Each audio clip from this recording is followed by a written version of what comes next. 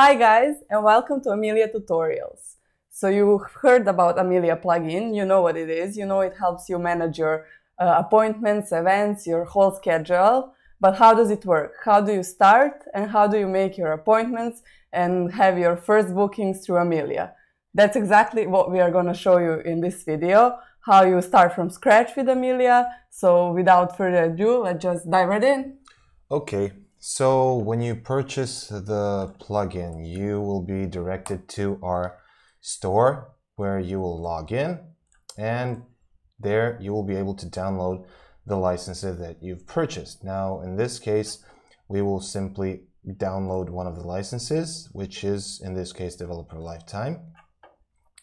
So once we download this installation file, you go to the plugins section and click on Add New. In here, you simply upload the plugin, choose the file you just downloaded, and install it. So now, once we've installed the plugin, we can activate it, and that's it. You got Amelia on your website.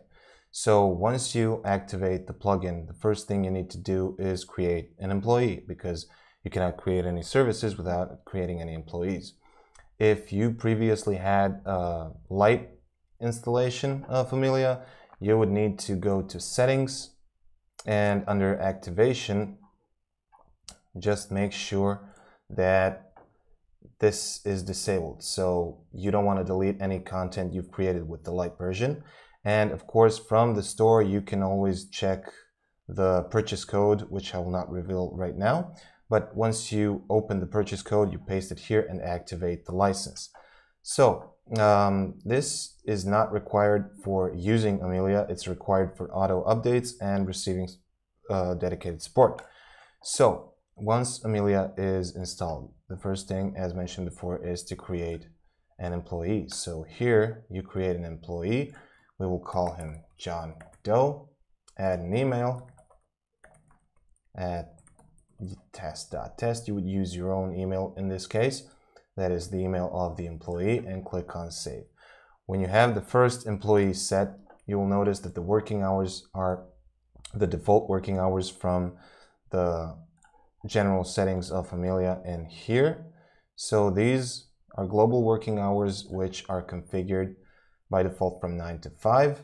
And if you want to change these hours, change it before you add the employees, or else the modified hours will not apply to the employees. This is because every employee can have different working hours.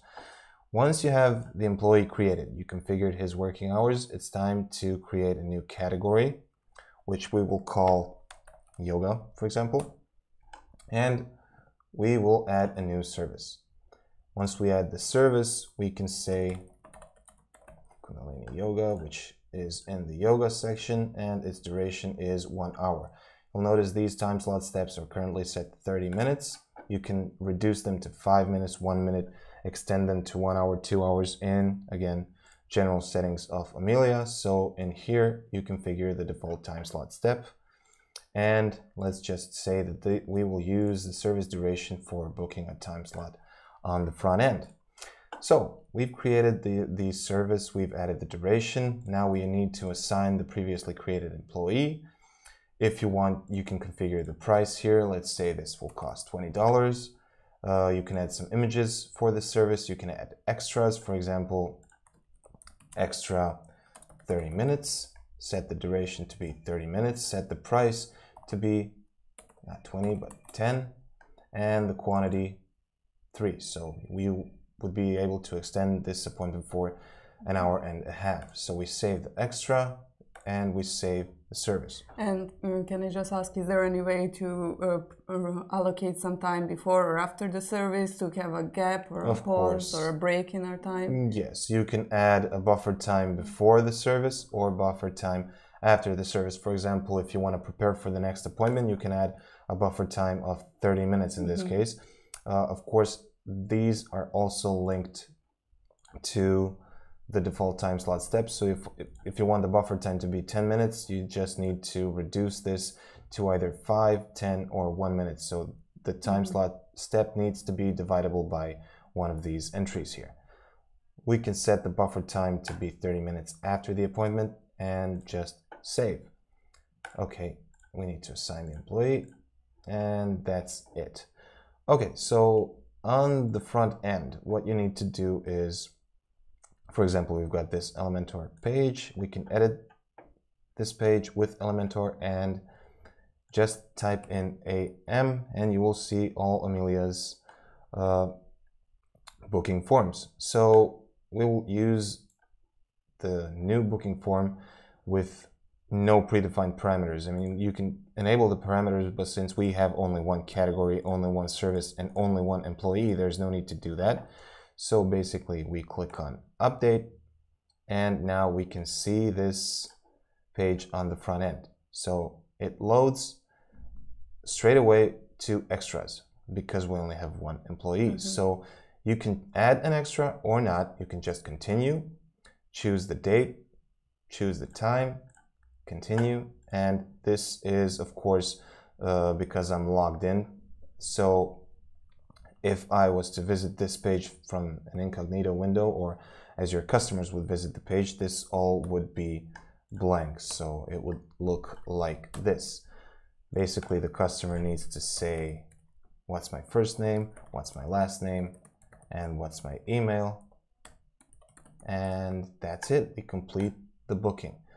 This is the payment section, which shows available coupons to add if you've created coupons in the finance section, or if this is it, since we only have the on-site payment enabled, when we click on continue, the appointment will be created and you as a customer will be able to add this appointment to your Google, Outlook, Yahoo, or Apple Calendar. And of course, if you have enabled any online payment providers, which you can also do in Amelia, on the last step you would have the option to, or your customers would have the option to choose how they want to pay, if they want to pay on site or through one of the online payments such as PayPal or Stripe. And yeah, we have a video about Stripe, so you guys can check that out. One thing I wanted to show you again is when we add a new employee, let's add John Hancock and set his email address and assign him to the one and only service. Once we do that and once we refresh this page, the extras will not be the first selection anymore, but you will now be able to select the employee. Of course, if you have multiple services, the services drop-down would appear here. If you had more locations, the locations drop-down would appear here. So similar to what you see in the customized section when you access it from the backend. So basically, this is how it would look like if you had multiple services, multiple employees, and multiple locations. Yeah. And here you have also on the customized page, you have the option to modify your booking form, make it look so it matches your site, your whole brand, reorder the steps, whatever you need or feel like is important for your business, you can do it on the customized page. And I'd say this would cover the first quick start tutorial, but we will come back with more. Yeah, and for appointments, there are many more videos and many more options that you can configure. You can put your services in a package, enable SMS or email notifications if you want them to be sent out to your employees or customers whenever a booking is made. But this is a basic rundown of how Amelia works, how you can start accepting your first bookings and creating your first appointments. And soon we will also do a video on how you can do this with events and what is the basic rundown of events in Amelia. And that will be it for this video. Yeah, make sure to check out all the other videos about appointments, notifications, employees, and other stuff. And as mentioned before, we'll come back with another quick start guide video soon. Thank you guys for watching. Don't forget to like, share, and subscribe. See you in the next one. Take care, guys. Bye bye.